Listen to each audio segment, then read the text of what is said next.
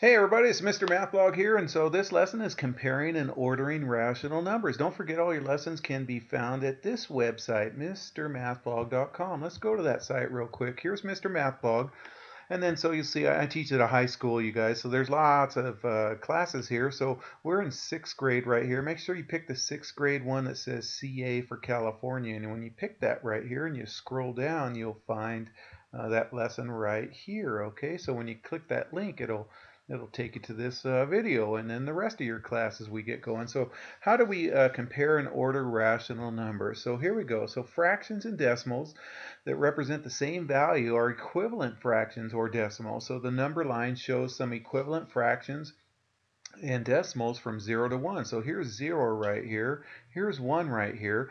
So what we're going to do is we're going to go ahead and complete the number line by writing the missing decimals or fractions. Let's do the decimals first. So here's 0, here's 0.2, so this must be 0.1. Okay, so there's 0.1, 0.2, 0.3, 0.4. This would be 0.5, this is 0.6, 0.7, 0.8. Okay, all right, now down here for the fractions right here, this is 1/10 and this is 3/10, so this is going to be 2/10, and let's reduce 2/10, you guys. 2/10, if we divided 2 divided by 2 and 10 divided by 2 would give us 1/5 right here. So here's 1/10, here's 2/10, here's 3/10. This is 4/10 reduced is 2/5. This is 5/10 reduced. This is 6/10 reduced, so this will be 7/10 right there, okay? All right, and then so there it is completed right there. So let's go ahead and use the number line to find a fraction that is equivalent to 0.25. Okay, so here's 0.2, here's 0.3, so right in the middle right here would be 0.25. And probably you already knew, or many of you already knew, that 1/4 is the same as 0.25 right there, okay? So they both represent the point that's halfway between 0.2 and 0.3 right there, okay?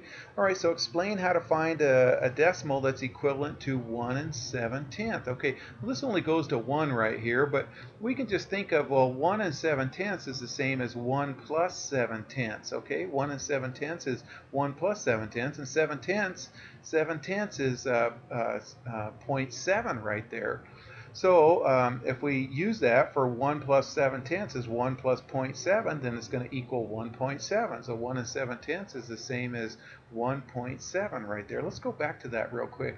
Decimal place value, this is in the tenths spot, so this says 1 and 7/10 right there. Okay, any decimal. The decimal represents the word and, so 1 and 7/10, because 7 ends in the tenths spot right there.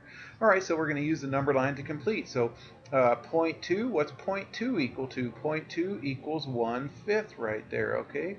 All right, and then which decimal equals 3/10? Okay, 3/10 equals that 0.3 right there, okay? In fact, let's go. Here, this is in the decimal, this is in the tenths spot, so this is 3/10. 0.75, well, 0.75 is halfway between 0.7 and 0.8, so it's right there. So 0.75 is that 3/4 right there. And 1.25, well, 0.25 is 1/4, so 1.25 is going to be 1 and 1/4 right there, okay? All right, so how does the number line represent equivalent fractions and decimals? Well, a decimal and a fraction that represents the same point on the number line are equivalent. So 0.1 is the same as 1/10. 0.2 is the same as 2/10 or 1/5. Okay, 0.25 is 1/4. Okay, so they represent. Name a decimal and a decimal point that's between 4 and or 0.4 and 0.5. All right, well, the most obvious one is 0.45, you guys, but there's actually infinitely many decimals in between there. You know, here's a few examples: 0.41, 0.42, 0.43, 0.49, or we can go 0.441, 0.4001, 0.400001, 00001, anyways. So we can order fractions and decimals by rewriting the fractions as decimals or by rewriting the decimals as fractions, and then we can just use our number line so to order them from least to greatest. So here, let's order all these numbers from least to greatest. Well, one way is to do this. We can write the fractions as decimals and then make them all decimals right here. Okay, so 1/4 will change to a decimal. Well, we already know what that is. That's 0.25. We probably already know what that is. That's 0.45. But to change a fraction to a decimal, we divide the bottom number into the top. So here I have 4 goes into 3.00. Well, 4 goes into 3 0 times, so we bring down the next number. 4 goes into 30 7 times, and 4 times 7 is 28. Then we subtract 30 minus 28 is 2. Then we slide that 0 down, and we do it one more time. 4 goes into 20 5 times, and so 3/4 is equal to 0.75, and many of you guys already knew that. And then what we're going to do is place those numbers on the number line right there. Okay, so let's go ahead and place 0.2 on the number line. There it is right there, 0.2. Okay, we'll place 3/4 on the number line. Remember, 3/4 is at 0.75, so it's halfway between 0.7 and 0.8, so right there.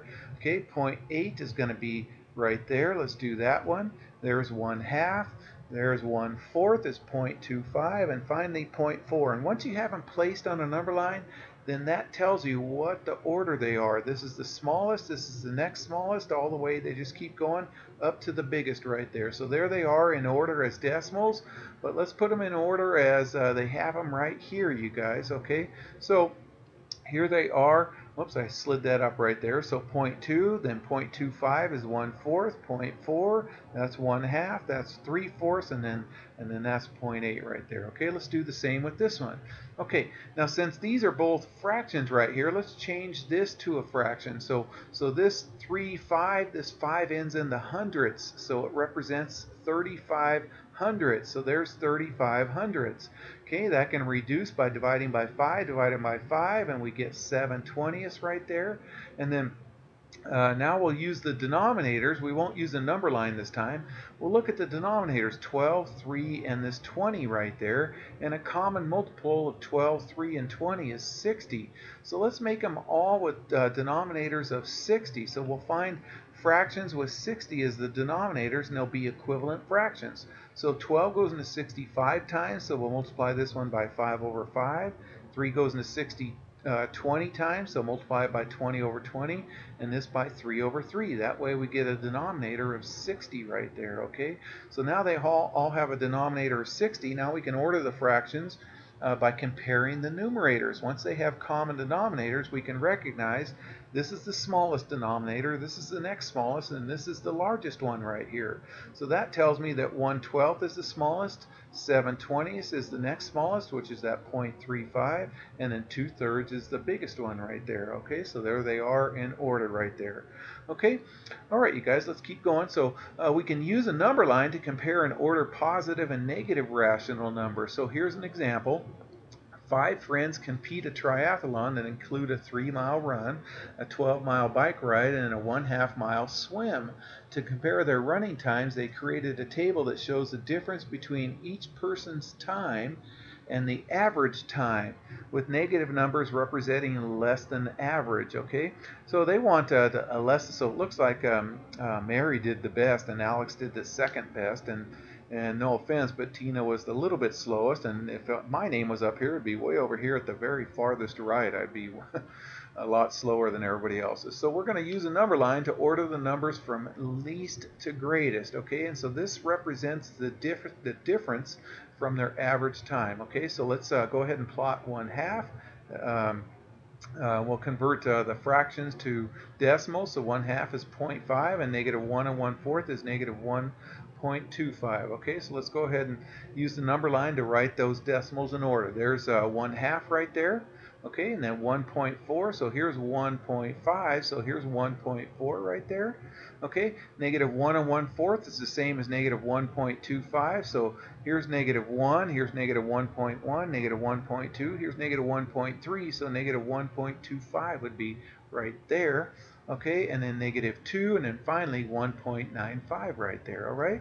And to put those numbers in order, there they are from least to greatest. Okay, you guys, I know that was fast, but I hope that made sense. Take care.